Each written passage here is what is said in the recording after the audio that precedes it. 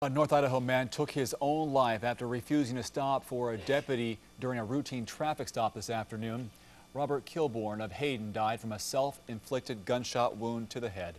KXLY4's Tania Dall live in Dalton Gardens tonight. Tania, the motive is unclear, but authorities believe he was suicidal.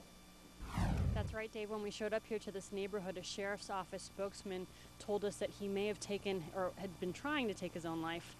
Kilbourne had been driving around at 20 miles per hour, refusing to stop, finally taking his own life in that driveway behind me, right at a friend's house. I looked out the window and there was police everywhere. Wow. And I thought, well, this isn't good.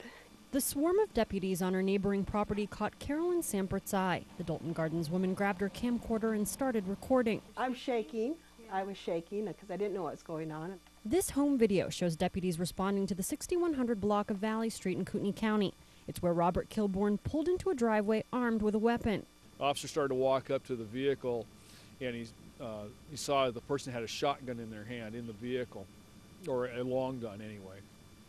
The officer started to retreat and call for help. The sheriff's department says a deputy tried stopping Kilbourne for a vehicle equipment violation just a few blocks away, but the Hayden man refused to stop. The vehicle failed to yield, didn't accelerate, was doing about 20 miles an hour, just kept driving around, wouldn't stop, finally pulled into a driveway. Instead of turning himself in, the 48-year-old shot himself in the face. The sheriff's department says the deputy on scene never fired back. Kilbourne was taken to Kootenai Medical Center, where he later died. So it's kind of scary that somebody had mentioned that maybe it was somebody that just ran into the house. So that's what we're hoping, it's a stranger.